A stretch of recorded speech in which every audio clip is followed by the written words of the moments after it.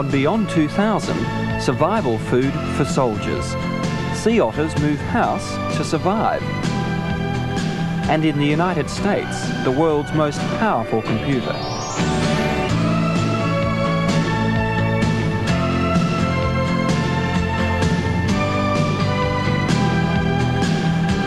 Hello, and welcome to the final Beyond 2000 program for this series. Later in the show, a preview of commuter flying in the 1990s. But first, two French horses which changed the course of motoring history.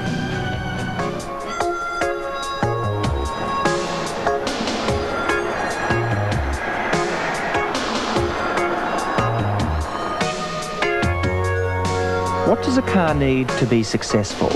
Speed, comfort, luxury, prestige or power? Well, this is a car that has none of that, yet it's one of the great triumphs of automotive history. There are cars made for motoring and cars made for driving. And for anyone who really enjoys the pleasures of motoring, they don't come much better than Citroën's 2CV, the 2 Chevaux. It's been a great success for more than 40 years. Before it, there was nothing quite like it. And sadly, there'll probably be nothing like it ever again. For after 5 million models, Citroën has decided that production of the French 2CV is to come to a close. True, the 2 Chevaux is no beauty, but somehow that's quite irrelevant. No air-conditioned cocoon this. Its advantages are in what it lacks. No distributor, no radiator, no hoses, no head gasket, virtually no roof. Early models didn't even possess an ignition key. It's a 1930s definition of the useful minimum in motoring, and it's lasted beyond all expectations. The 2CV actually began its life in the mid-30s. The plan was to build a car that would be disgustingly economical, a car that would put everybody on wheels. But with the war's interruption, it was years in the making. Designing a very simple car proved to be a very complicated task.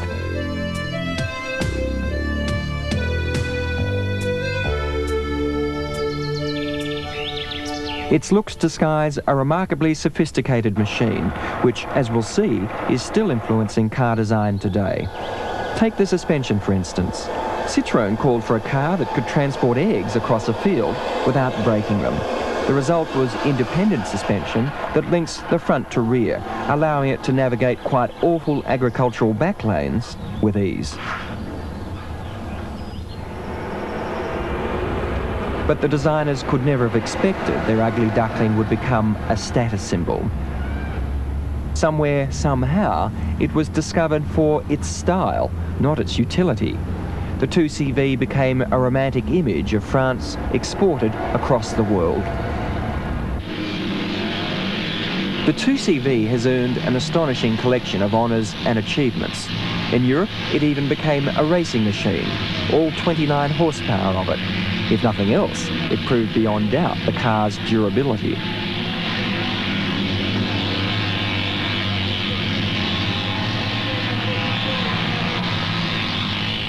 Imagine having the job of redesigning a car that had sold for 40 years and had been produced literally in the millions. Well, it might be slightly easier to try and reinvent the wheel. But for Citroën, it meant an absolute return to the basics of motoring. And it had its genesis in a design concept called the Eco 2000, the Eco 2000.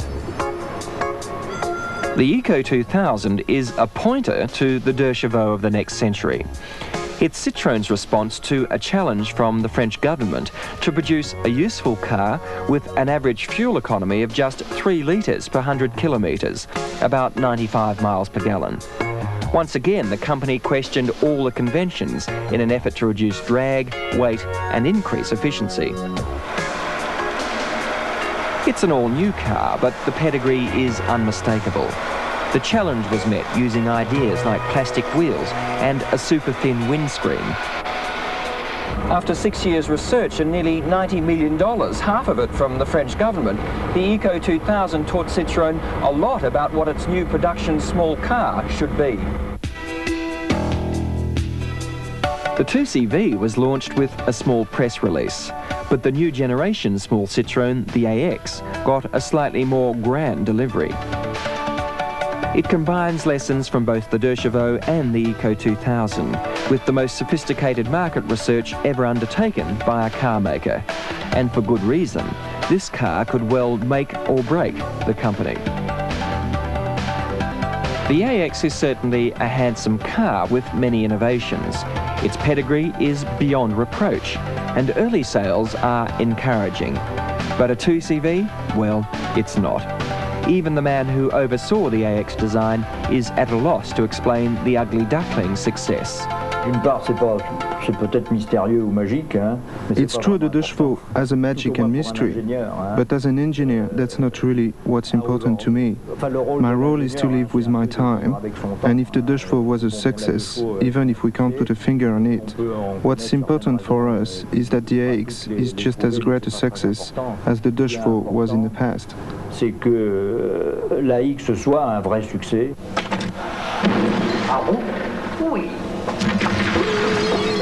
Somehow Citroën seems a little embarrassed about the continued demand for the 2CV.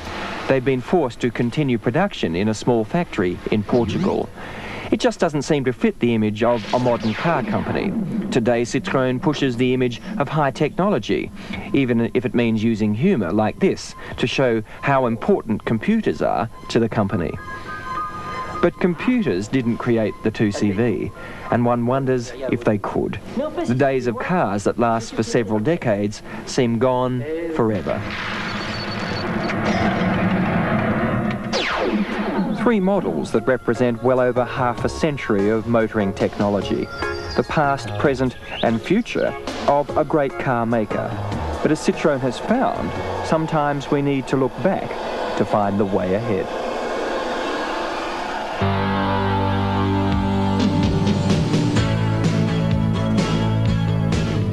And after the break, the way ahead in food. Later in the show, London's new inner-city airport. Unfortunately, too often the importance of food in the soldier's kit has been underestimated. If an army does indeed march on its stomach, then it's a wonder the soldiers of the American Revolution were even able to go into battle. Their flatulence must have been astounding. It was in 1775 that minimum army rations were established by congressional resolution. As well as carrying his weapons, ammunition and bedding, this soldier's ration issue was bulky and not very nutritious. Yes, I don't think I would have been in great shape after this, Carmel. A pound of beef, a pound of bread or flour if you're unlucky, and the pièce de résistance, these beans here. Imagine carrying those around all day. 3 pounds of them a day too, I think. Yuck. Lucky you. Well, of course, the soldiers of 200 years ago were rarely that isolated from supply lines, unlike the modern foot soldier. Who is trained to operate in small combat units, independent of a rations base and even isolated from water supplies. Ian's carrying a full day's rations in these 4 packs known as MREs, or meal ready to eat. They're nutritionally balanced, allegedly, almost gourmet food, designed to be readily used and easily accepted by the modern soldier. The food has been preserved and packaged using ingenious methods ranging from freeze dehydration and reversible compression to heat processing. Well, after these muslin bags here, the package of this is interesting in itself. There's an inner layer in here, which is heat sealable polypropylene, and the second layer is aluminium foil, which acts as a gas barrier, and the outer layer, a specially strong mylar developed by DuPont. But of course, the most important thing is, what does it taste like? Simon, you get to be the first guinea pig. Thanks a lot. What's your verdict? Well, there's a unsoggy biscuit, and well, the peanut butter. It's recognisable. What about the stew? All yours. Chicken stew. All yours. Thank you very much.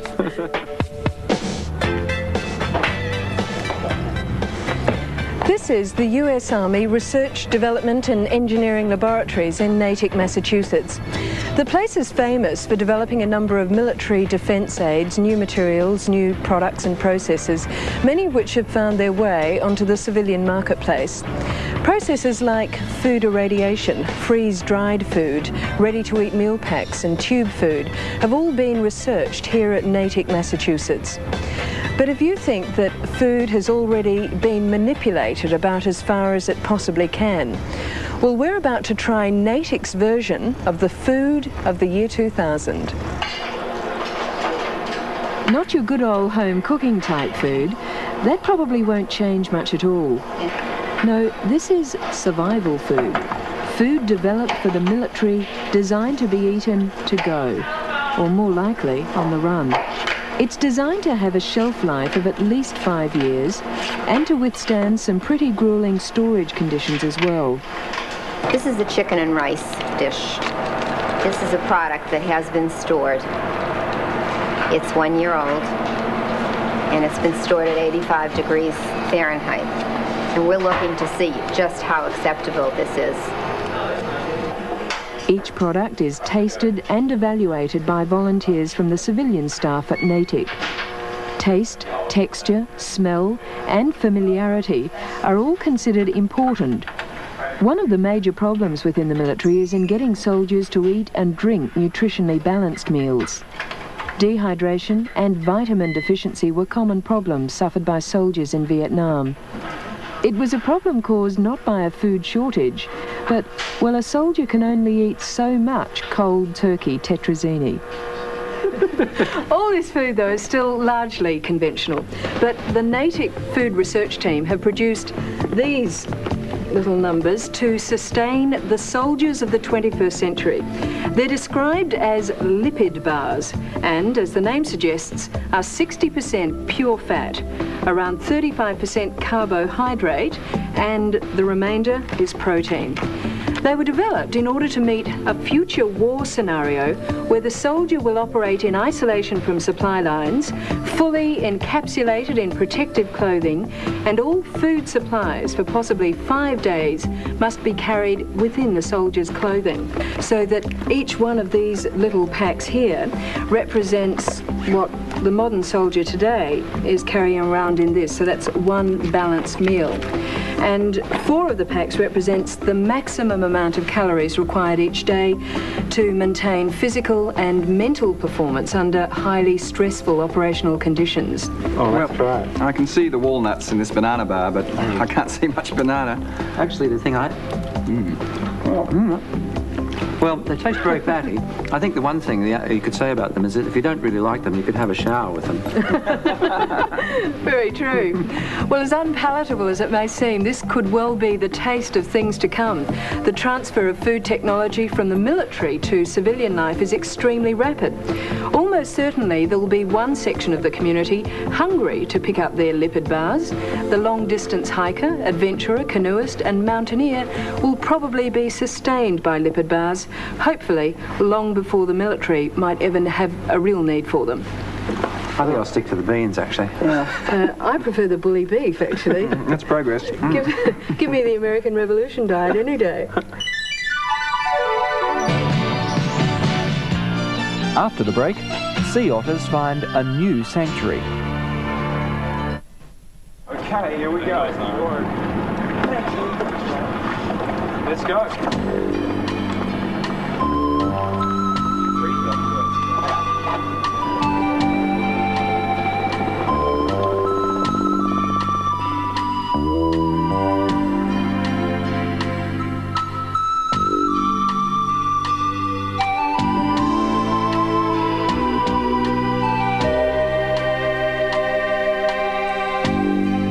The Californian sea otter was once found along the entire west coast of the United States, numbering up to 20,000 about 200 years ago. Wholesale slaughter by fur traders and hunters in the 19th century nearly wiped them out. Fortunately, an isolated colony of 50 was found near the Big Sur in the 1930s. They were all that remained. Today, more than 1,600 survive, from Santa Cruz in the north to Morro Bay further south, but they're still on the endangered list. Indirectly, man remains the enemy. Should there be a large oil spill, the US Fisheries and Wildlife Service fear the consequences could be disastrous. Oil clogs the otter's magnificent coat, causing hypothermia and death. After 5 years of research, the Fisheries and Wildlife Department decided that setting up another colony would overcome the threat. Relocation was the only feasible answer. The relocation program is already underway. Over the next 5 years, it's planned for up to 250 otters to be taken to San Nicolas Island off the coast near Los Angeles. In this $5 million project, the beautiful fishing port of Monterey is the pivot. Specifically, the Monterey Bay Aquarium, one of the finest in the world. It was opened 3 years ago with the express purpose of preserving the regional marine life, from manta rays to leopard sharks, and even the great kelp. The aquarium acts as a holding pen when the otters are brought in from the wild. These four are permanent residents, living a pretty luxurious sort of lifestyle. There's also an ongoing rehabilitation program. Injured or sick animals are brought here for treatment. This unique research is helping scientists understand the behaviour of otters in the wild. And by the way, if you're wondering why I'm not in there with them, well, as cute and cuddly as otters might look, they do bite. What do you think, Roscoe?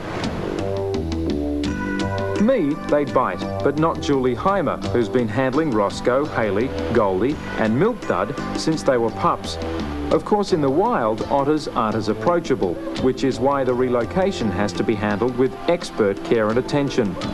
70 otters have made the initial journey south, chosen specifically for their good condition. Females outnumber males by about 4 to 1.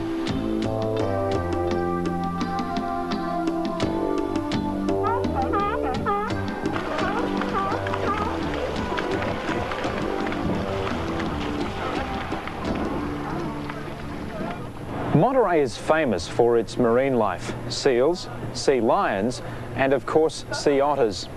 And Cannery Road, just down the street from Fisherman's Wharf, was the setting for John Steinbeck's great novel. Fishing has long been a vital part of this region, but for the sea otters, that's proved to be a big problem. You see, their diet is, well, upmarket. Abalone, oysters, mussels, scallops, nothing but the best for these furry creatures. An otter eats about 20 to 25% of its body weight in shellfish every day. Some appetite. Those eating habits haven't pleased the fishermen around San Nicolas Island. Skip Ladd, who heads the recovery project, says the otters will be confined to a translocation zone around the island. Those venturing out of bounds will be picked up and returned. Some of the otters are fitted with a radio transmitter in their abdomen, which tracks their movement and behaviour. Coupled with this, a small transponder is placed under the skin of the thigh to assist with identification. It's a strange and perplexing state of affairs. While man and technology represent the otter's greatest threat in the wild, that combination also represents the otter's potential saviour. It will be some time before the success of the translocation can be ascertained. Even with all the money and the research, there can be no guarantees. In 10 years' time, if the colony takes hold and reproduces well like we think that it will, we would probably see at least a couple of hundred otters at the island. The worst that could happen is that for some reason those otters wouldn't stay there or wouldn't take hold and reproduce well, and the numbers might just dwindle down to a point where there's not enough there to survive.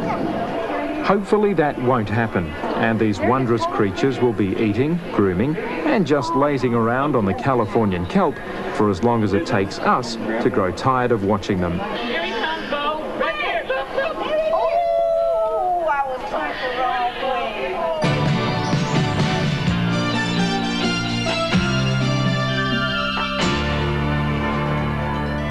way. Model trains bring out the child within us all.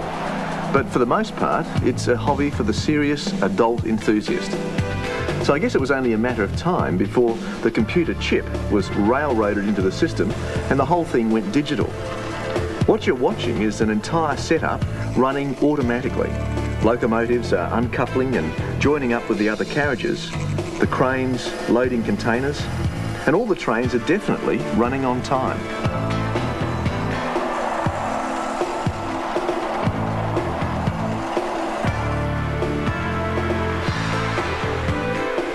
The new system has been designed by the West German company Marklin. Actually, they're the oldest model railroading company in the world. Most importantly, though, it allows many trains, up to 80 in fact, to operate on a single track with each train individually controlled. I can enter a designated number for the loco into this Control 80 system or throttle control, and only that loco responds to that command. So I'll just show you that. For one, turn the functions, which is the lights, on, and away it goes. Now that's the ice train, or a model of the ice train, the Intercity Experimental from West Germany. Now while that one holds its speed, I can punch up another and control another loco on the same tracks from the same throttle control. Here we go. And here we go. The brains of the system is the central unit here, basically a mini microprocessor.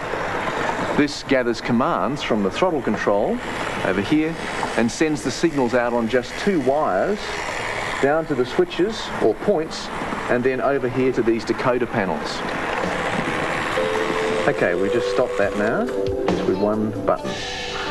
Each loco has a decoding chip inside. I can just show you that. There it is in there. The chip decodes signals from the track which control its speed, direction and various functions such as light and smoke. This keyboard here also plugs into the central unit so that the switches and signals can be programmed in and changed at the touch of a button. Have a listen to this.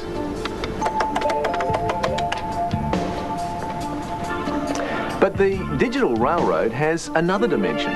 The keyboard and control panel can be dispensed with, and the entire system can be controlled from your personal computer. Now you have to write your own relatively simple software, and then you're rolling. Now I can punch up the number of the loco, which is 08, and then I can control the acceleration by pressing A, and then braking by pressing B. It's model railroading for the computer age, a truly fascinating development. But that's enough hobby for one day, so for this Casey Jones, it's time to do some serious work.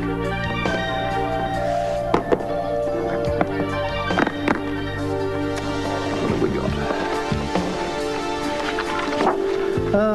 Meetings, meetings, and more meetings.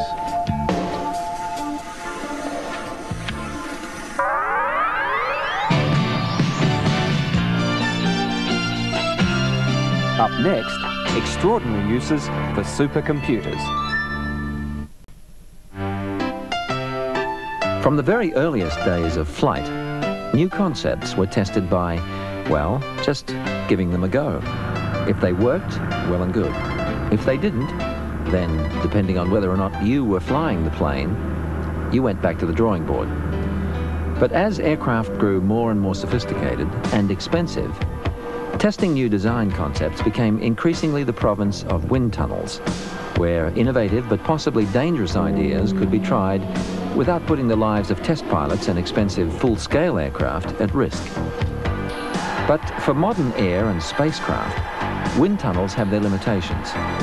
They can't, for example, duplicate for long periods the extreme conditions of hypersonic speed and near vacuum which the aircraft of the future will encounter.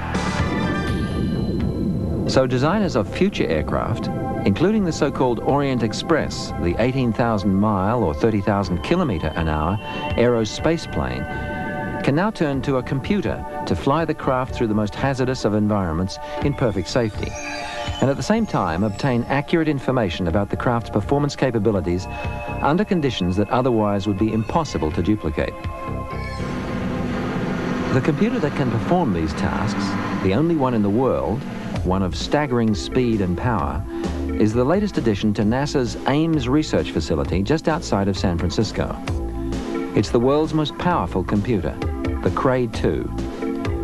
10 times more powerful than the previous world's best, the Cray 1. More powerful than 100 IBM mainframe computers.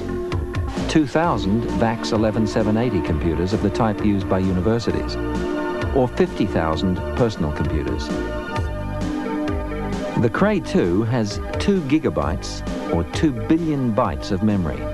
equivalent to the entire contents of a suburban library. It processes information at a rate of 1 billion computations per second, enabling it to do in a few hours what a VAX university computer would take 10 years of continuous running to achieve. The Cray 2 is to be part of a national supercomputer network through which more than 250 scientists and engineers from almost 30 organizations, universities, aerospace industries, defense and other government research centers across the United States will have direct access to the system via cable and satellite links. The machine itself, although relatively small, contains 15 miles, about 24 kilometers of wiring. It achieves its incredible processing speed by packing the chips in closely. But crowding and high power generate a lot of heat, so much heat that the chips must be run totally immersed in fluid, an inert fluorocarbon fluid which carries the heat away more effectively than any other method. The new computer system is known as NAS, NAS, for Numerical Aerodynamic Simulation, mainly because much of its initial operating time will be devoted to aerodynamic research and what is known as CFD, or computational fluid dynamics. The computer's speed gives it stunning capabilities in the field of computer graphics, providing scientists with a unique and accurate view of what effect different conditions have on an aircraft in situations which would be impossible to observe except by computer. Here, for example, is how particles flow over the space shuttle as it re-enters the atmosphere at an angle of 25 degrees and a speed of Mach 8. That's 6,000 miles or 10,000 kilometers an hour. And this illustrates the pressure patterns. Here, airflow over an F-16 fighter, traveling at under the speed of sound. For a closer look at exactly what happens to the airflow over the wing, the computer just zooms in. It can also show the pressure changes on an oscillating fighter wing at Mach 0.9. Air vortices around a rotating helicopter blade. The flow of hot gases through the manifold of the space shuttle's main engine. It can even look inside the contra-rotating turbines of the experimental unducted fan aircraft now being flight tested by NASA to give what is known as a hot streak analysis of the airflow over the turbine blades, and then help improve the design of the blades. But probably the most exciting task for the NAS computer system is its role in the design of America's aerospace plane, the Orient Express, a plane that will be able to take off from conventional runways and yet reach Mach 25 times the speed of sound, fly into orbit to resupply the space station, or ferry astronauts, engineers, and maybe one day, even tourists into space. A civil version of the Orient Express could fly from Los Angeles to Tokyo or from Sydney to London in 2 hours. The speed at which the plane will be flying, up to 5 miles or 8 kilometers every second, will generate enormous heat, over 2,000 degrees Celsius, and pressure on the aircraft's skin. No wind tunnel can duplicate those conditions. So before the first test aircraft, the X-30, can be built in the 1990s, the simulation work on the NAS computer system will be crucial. The new computer system is intended to be something of a pathfinder in demonstrating supercomputer capabilities for governments, universities, research establishments, and industry. And in addition to its aerodynamic research, it will be used in computational chemistry, for example, to help scientists visualize the composition of subatomic particles and to create otherwise impossible visions of human cellular biology and deadly viruses. It will be used to model the complex weather patterns of our planet, and in astrophysics to gain a greater understanding of distant star systems in our own galaxy and beyond, an unequaled tool with which to probe the limits of human knowledge.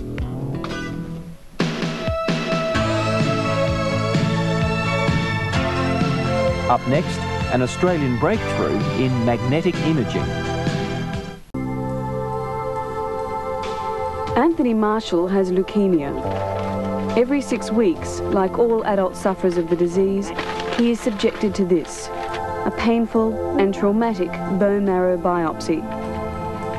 A needle as wide as a match head is worked into the breastbone. Then slowly, very slowly, the bone marrow is drawn out to be analysed. Until now, it's been the only way to monitor the progress of his disease and the success of the treatment.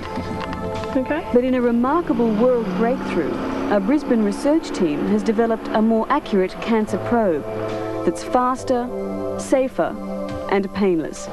And it doesn't even touch the skin.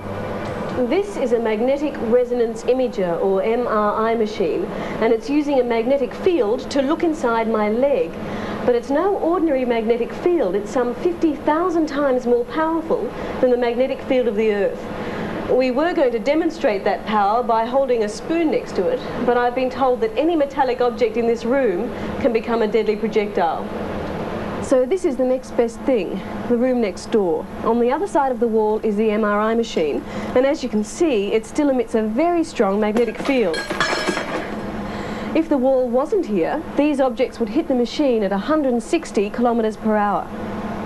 It also plays havoc with electronics and magnetic tape, so we're recording this on film. And of course it's a no-go area for pacemakers, watches and credit cards.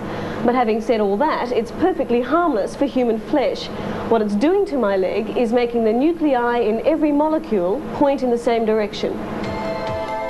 Atomic nuclei spin constantly. If you apply a strong magnetic field, they'll all start to spin in the same direction. Zap them with a radio wave, and the spins are jolted out of alignment, only to realign when the radio pulse stops. As they return to their aligned state, they give off a small burst of radio energy. The key to MRI is that different chemicals give off different radio signals. A computer detects these signals and presents a map of the various chemicals within the body. And here's my leg. Here's the muscle, the bone and the bone marrow, and what I'm told is a normal distribution of fat. Such an image has been available for over 5 years, but until now, no scanner has been able to pinpoint a tiny area of tissue and analyse its chemical composition. This is where the Brisbane team has made its breakthrough. It can zero in on an area as tiny as 1 square millimetre to see what's happening inside the cells. So let's zero in on my bone marrow.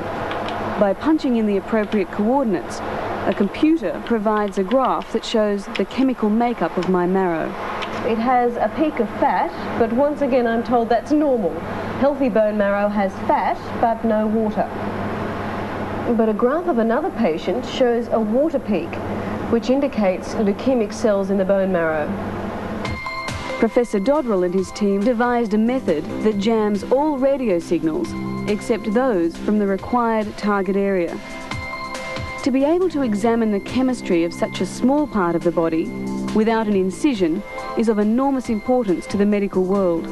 Currently, there are no other techniques where you can non-invasively assess what's happening inside a tumour, inside the body.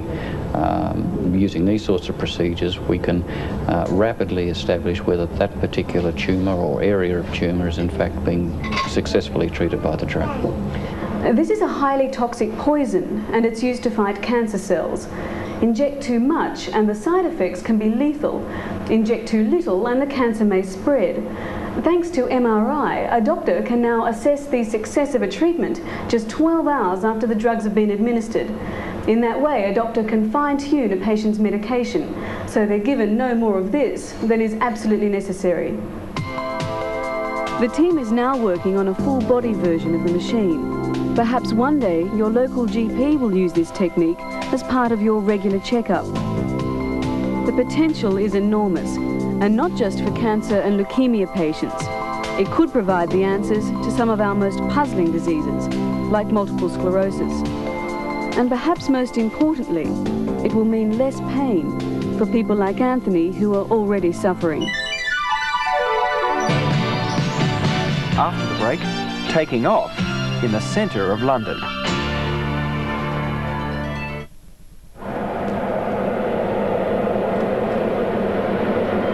This is the Dash 7, a small airliner which can operate out of short strips. That's not so unusual. What is unusual is that this plane is setting itself down in the heart of the London Docklands, with water on all sides.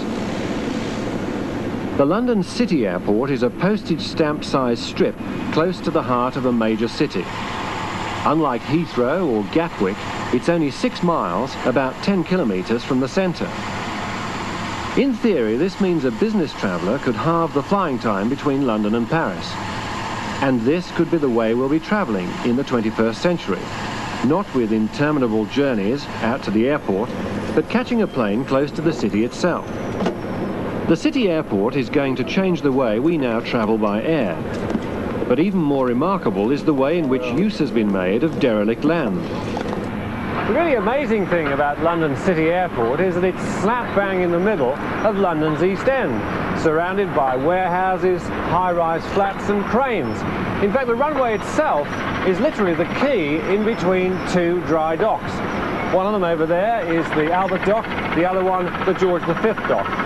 The George V dock, in fact, forms the apron of the airport. That's where they park the planes. What they've done is literally build a concrete raft supported by piers over the water, so that the planes are standing over 35 feet, say 10 metres of water. From the air, the new London airport can be seen as a strip in between the Royal Docks. The runway itself is 1,100 metres long, which is quite long enough for the Dash 7, so far the only aircraft certified to use it.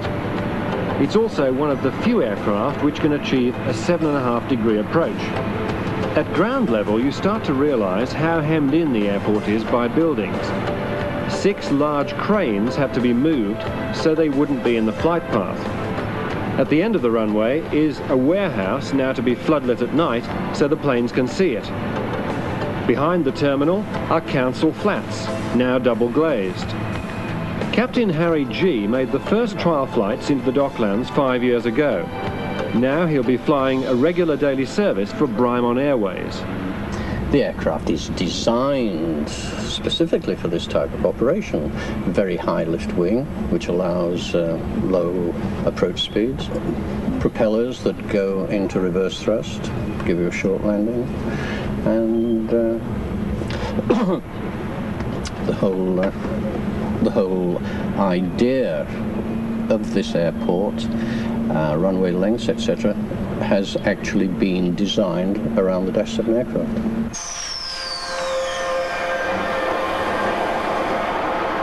But the airport isn't the only new development in the Docklands. It now has its own driverless light railway with connections to the London Underground, which snakes its way through the Docklands from Stratford to Millwall. On all sides of the line there's new development, from newspaper offices to television studios. And ultimately this railway will serve the airport. Brymon 002, Roger, you're cleared for takeoff runway 28. The surface wind now 270 knots and the QNH is 1016. But because the airport is close to a residential area, the number of takeoffs and landings is restricted to 120 a day. There's no flying by helicopters and light aircraft. Even using the Dash 7, it'll be possible to fly to many cities in Britain, as well as Brussels and Paris. And the check-in time, even for international flights, will be short, only 15 minutes to get on the plane. So London has an airport in the city, but the concept of city-to-city air travel is only really going to work if other European cities like Paris follow suit. At the moment, the Canadian Dash 7 aircraft is the only plane allowed to use this runway, although the airport's under pressure to bring in jets. All this, I guess, is good news for the travelling businessman, but bad news for the people who have to live next door to airports. Well, that's the show for this week, and indeed it's our last magazine program for the series. All of us have enjoyed the past year. We've traveled over 800,000 kilometers and to more than 25 countries to bring you the stories you've seen on the show. And as usual, our reporters are spread all over the globe already, filming stories for next year's series. How are yours going, Jeff? We hear you've been doing some work with pigs. We're calling the story Pigs in Space. Well, I mean, what else could we call it? Well, I'm up here in the top end in Darwin, and Dmitry Andropov, who is one of the contestants in the AMP Beyond 2000 Science Awards, has been showing me around.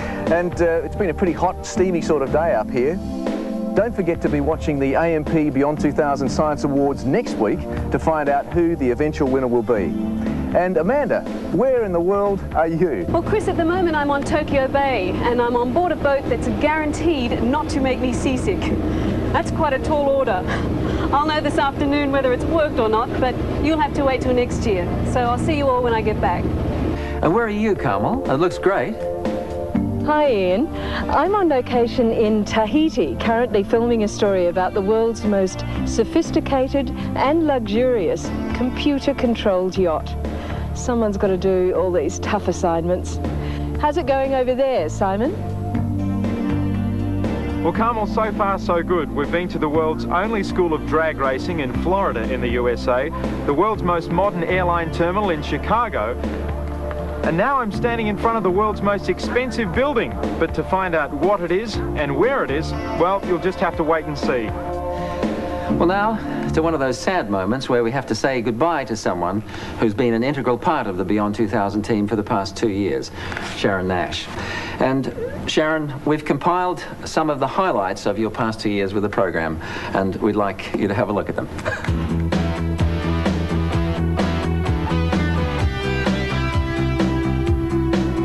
I'll be sailing aboard this beautiful schooner, the Sea Gypsy.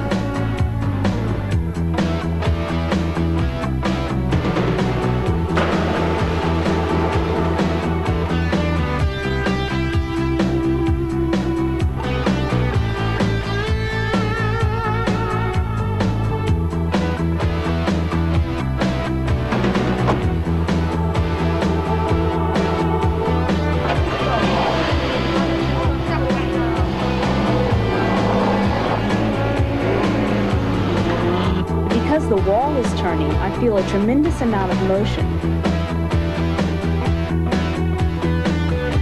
And the smell, well, there isn't one. Good night, house.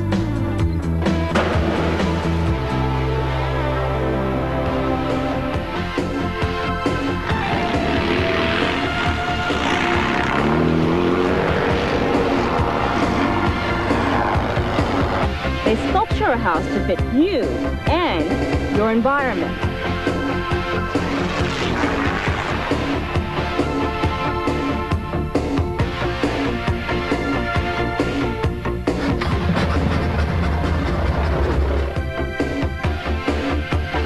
It's a race for technology.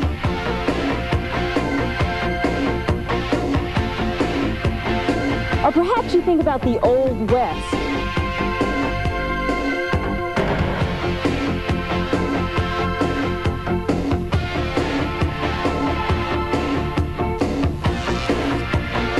Well, what does all this have to do with technology, you ask?